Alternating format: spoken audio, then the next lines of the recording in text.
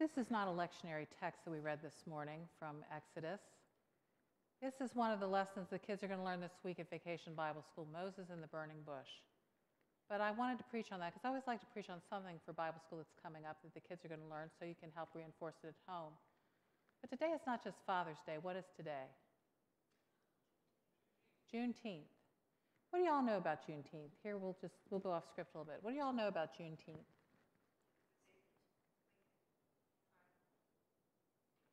The day what?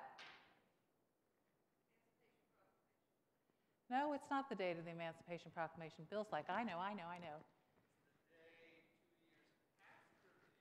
the day 2 2.5 years after the end.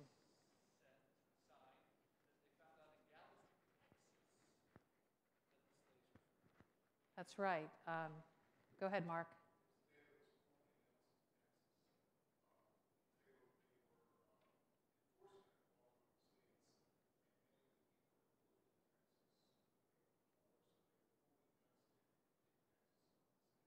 They formally announced it in Texas on June 19, 1865, 2.5 years after Lincoln signed the Emancipation Proclamation and several months after General Lee surrendered to General Grant at Appomattox Courthouse.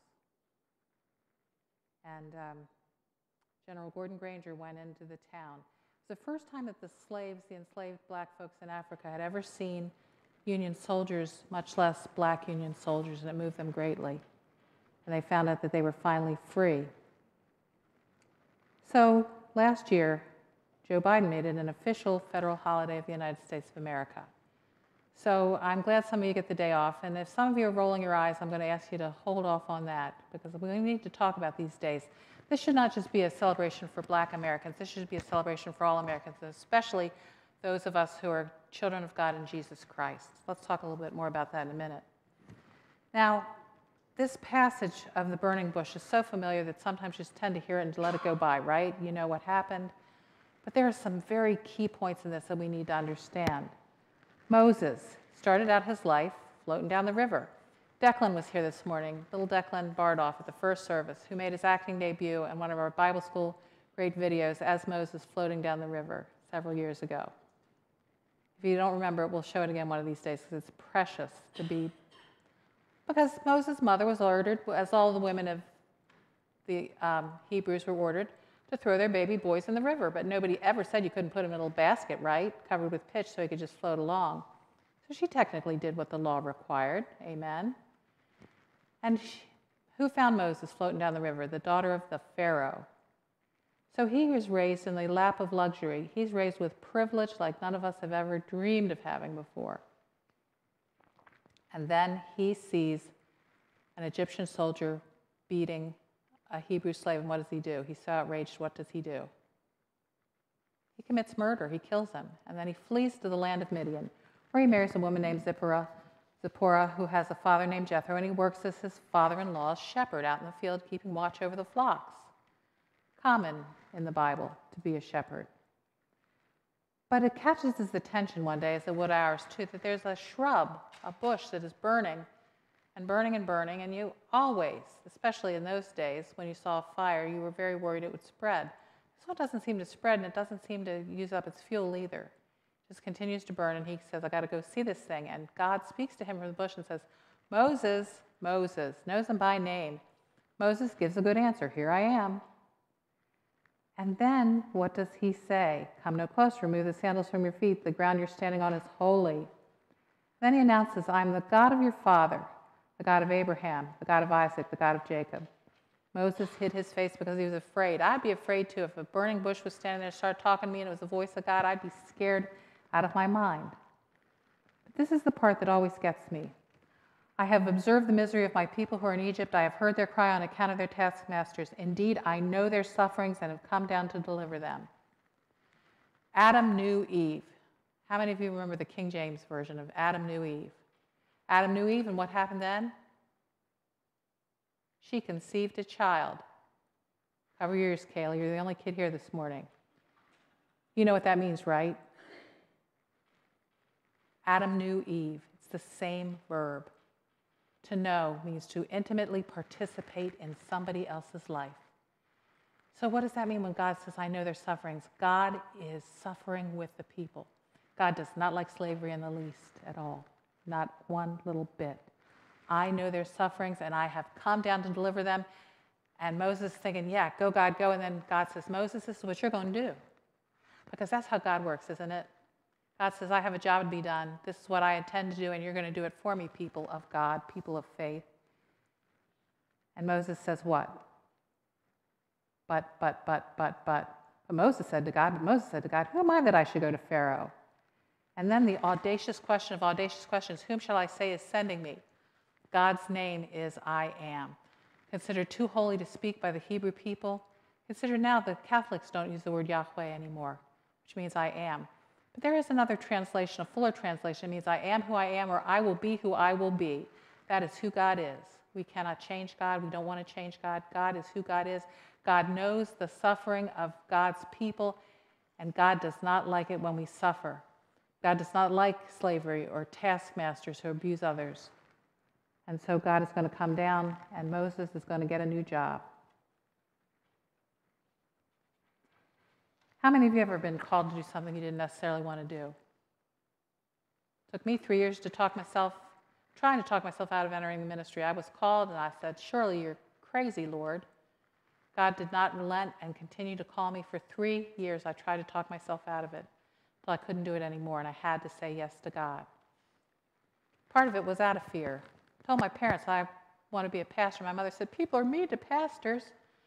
She didn't know the half of it. But he didn't let the fear stop him, did he?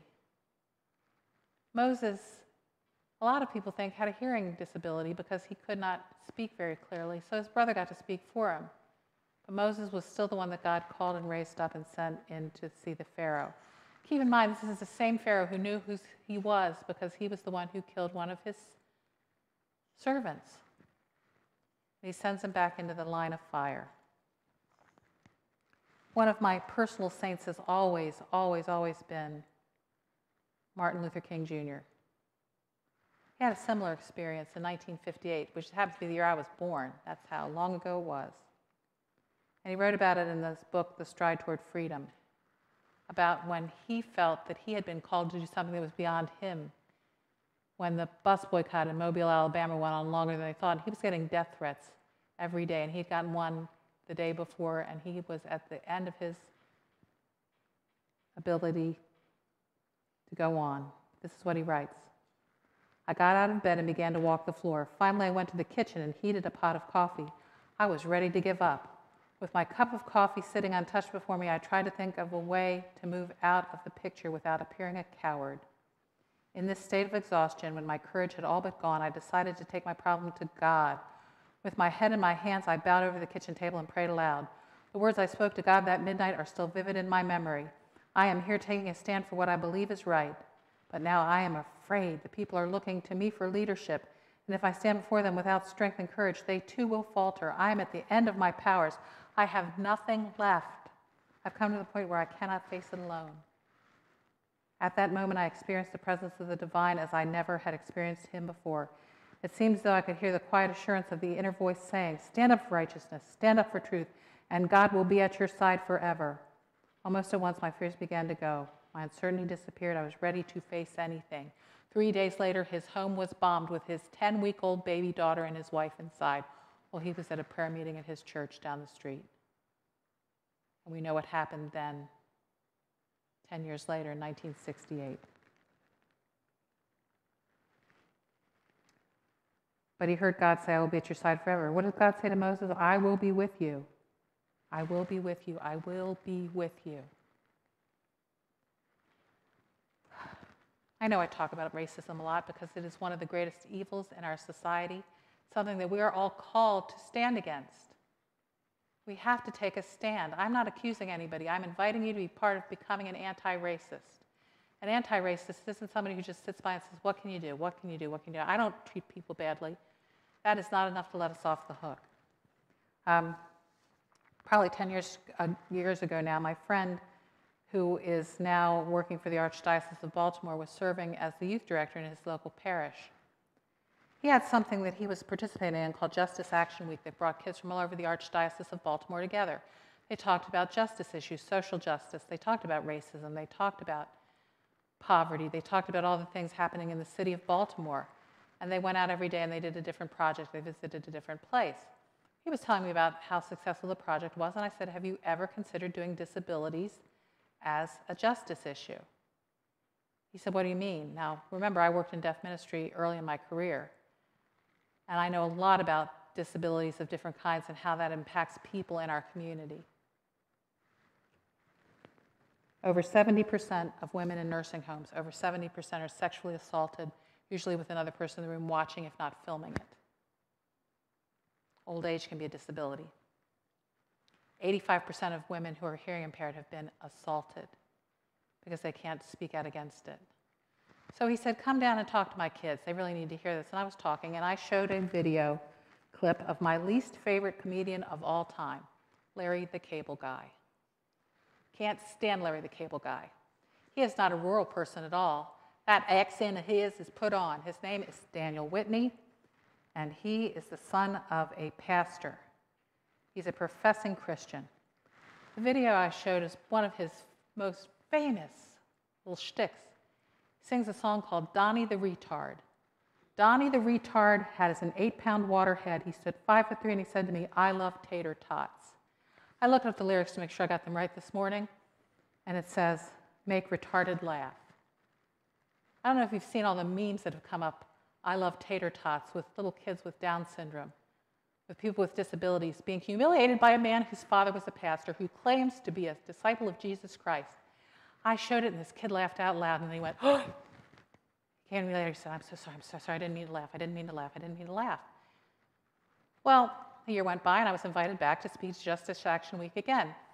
Same kid came up to me and said, Pastor Terri, I'm so embarrassed about last year. And I said, you got to let it go. And he said, no, I got to tell you. He said, I feel so bad about what I did. I said, I'm a terrible person. I'm a terrible person. I can't believe I laughed at that. He said, what I started to do at school, though, he said, I started a group for kids with disabilities. I'm like, you did what? He said, yeah, I started a group. He said, I went to the principal and said, we have to have something to stand up for these people. And he said, there was this kid that everybody made fun of. I started eating lunch with him every day. He said, I used to be a pretty popular kid. I'm not so popular now, but I don't care anymore. And then he's told me about how he was getting involved with Special Olympics. And he said, I'm so sorry. And I said, what are you sorry for? It changed your life. It changed your life at that moment. It changed his life. He moved from being somebody who just sort of stood by and laughed to an advocate. And he went from advocate to activist faster than any kid I'd ever seen in my days. Donnie the Retard had an 8-pound water head. He stood 5'3", and he said to me, I love tater tots. He said, I've seen that so many times since I don't laugh at it anymore. And I said, good for you. Some people might be sitting there thinking, well, that was a kid. I was a kid. I'm too old to change. I'm too set in my ways. Then there's the story of John Newton. I've told you this one before. A man who wrote, we just talked last week about the first and most favorite United Methodist congregants' hymn. Their favorite is what? Amazing Grace. Number 2 was Here I Am, Lord. But Amazing Grace is everyone's favorite hymn. John Newton wrote it. John Newton was the captain of a slave ship. He was a British man who lived in the 18th century. His mother died when he was 7 years old. His mother, who had taken him to church and told him the love of God and Jesus Christ. But his father, when his mother died, never took him to church again. And he became a sailor. Not by choice. They sort of dragged him onto the ship and made him serve. He was so drunk one night he fell overboard. They had to pull him out of the water. And he worked his way up to be the captain of a slave trading ship. You all know about the Middle Passage, don't you? You don't know. If you don't know, you need to know how horrible life was for people who were enslaved, dragged from their homes. And there was a storm at sea, and he thought, how can I pray to a God that I've turned my back on? And he prayed. And God spoke to him that night, and his life began to change. He still was a slave trader. He still was the captain of that ship, but then it got to the point where he couldn't do it anymore. He could not do it anymore. He had to say, in the name of Jesus Christ, it's got to stop. I'm the one who has to stop it. And so he wrote the hymn, Amazing Grace, how sweet the sound that saved a wretch like me, a wretch like me. I once was lost, but now I'm found, was blind, but now I see. He went from being the captain of a slave trading ship, which is a fairly lucrative occupation, to being a pastor, which is not a lucrative occupation. and he was also active in the movement to abolish the British slave trade. The Prime Minister of Britain at the time appointed a committee to investigate the slave trade, and he was a key witness. He talked about the horrors from the inside out. His compelling testimony helped make the slave trade and eventually slavery itself illegal. You know who Chuck Colson is? He died a few years back. He was part of the Watergate conspiracy, went to prison. When he was in prison, at his lowest point, he met Jesus Christ, changed his life. He became the founder of the Prison Fellowship Ministries. And the year he died, he visited Maxwell Federal Prison near Montgomery, Alabama, where he had served his time in the 1970s. While he was there, he always preached, and at the end, he'd ask everyone to join a circle and hold hands, and he asked if they would sing Amazing Grace with him. He called that hymn the prisoner's national anthem. And every time he went and spoke in a prison, everybody knew the words. We've got to know the words. We've got to live the words, folks. We have got to do everything we can to stand against racism. If you're not an anti-racist, then you run the risk of being an accomplice, a silent person who stands by and watches other people be abused, and we cannot do that anymore. I've told you so many times in sermons, I do not understand how anybody could look at another human being because of the color of his or her skin and think anything less of them. I don't understand it. And if you have a good reason, explain it to me, and I'll tell you why I don't think Jesus is going to like it when you say that to him. I'll be real blunt with you. One day, Jesus is going to ask us what we did with our lives. We better have a good answer ready if you have that problem in your life. And I know I sound like a broken record sometimes. We've got to make a change. So why did I pick that second lesson to go with the one this morning? Because this is Jesus Christ standing outside the tomb of his friend Lazarus. Lazarus had been in the tomb for 4 days. Jesus had been asked to come and heal him because people had seen him heal. They'd seen him do things they couldn't understand. They knew he had to be of God. And he waits and he says to his friends, Lazarus is just asleep. And they think, no, Lord, he's dead. 4 days, that's the number of days you had to be in a tomb before they really knew you were not going to be revived. And he goes to the tomb and he calls them out. But before that, his sister runs to meet him. This is Mary and Martha, the ones who took him in, the ones who fed him, the ones who comforted him on the road. These were his disciples. These were his closest, dearest friends. They were closer than his family to him at this point. And she says, if you had been here, he wouldn't have died. What does he say to her? Do you believe your brother's going to be raised? And she says, oh, at the end times, he's going to be raised. I know that. He said, I am the resurrection. I am life. I am. Here's your Bible quiz today. What does Jesus say I am in John's Gospel? He says a lot of I ams. I am the way, the truth, and the life. I am the gate for the sheep. I am the good shepherd. I am the bread of life. I am the living water. I am, and I will be. And what did he say to the disciples? We read that last week. We read the Great Commission from Matthew. I will be with you always, always, always. I will be with you always. So my question to you this morning is, do you believe him? Do you believe him? Do you believe Jesus Christ? If he were to stand here in front of you and say, do you believe this? Do you believe I'm the resurrection and life? What would you say? Some of you are nodding. What would you say if Jesus said, do you believe I'm the resurrection and I'm the life? Yes? Are you sure you believe it?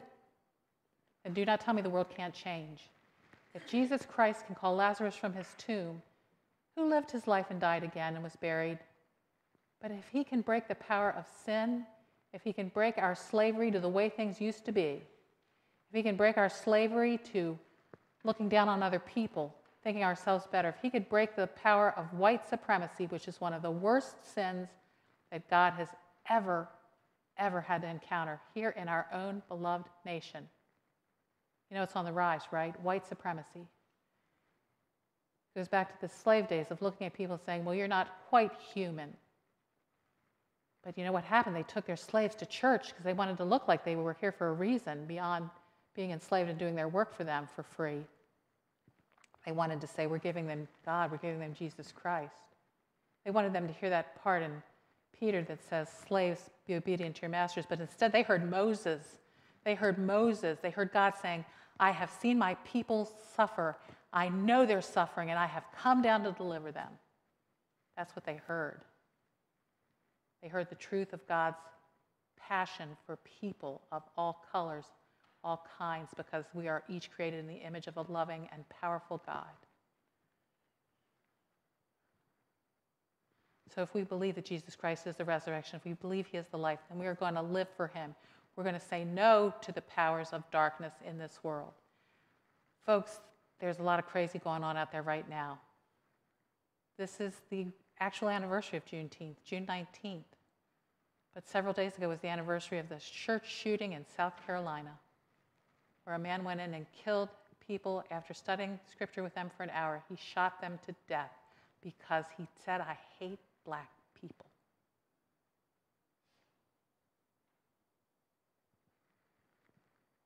We've got to say no in the name of our Savior. We've got to stand up. We're going to do some things this year at the church. We're going to do some studies on what it means to be an anti-racist.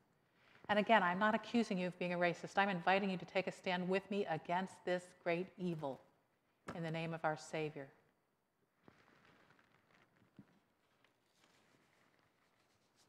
We are all bound by things. Some people wore chains that were three-dimensional and physical. Some of us wear chains that are in our hearts that keep us bound to the way things used to be. They don't have to be that way. If you believe that Christ is the resurrection, I want you to take a stand with me against these things. We're going to do what we can do to change the world, starting with our own hearts and moving outwards. Just a moment, my friend Kelly's going to come and sing for us. He's going to sing one of my favorite hymns of all time, and I'm going to ask you to stand as he sings. Lift every voice and sing. Just as Charles Colson called the Amazing Grace the prisoner's national anthem, this is called the Black National Anthem, and it's a hymn of praise to God. You're going to sing the first verse, right? But I want you to hear the last verse before he starts to sing. God of our weary years, God of our silent tears, thou who hast brought us thus far on the way, thou who hast by thy might led us into the light, keep us forever in the path, we pray. Lest our feet stray from the places, our God, where we met thee, lest our hearts, drunk with the wine of the world, we forget thee. We've got to remember who we are in the name of Jesus Christ.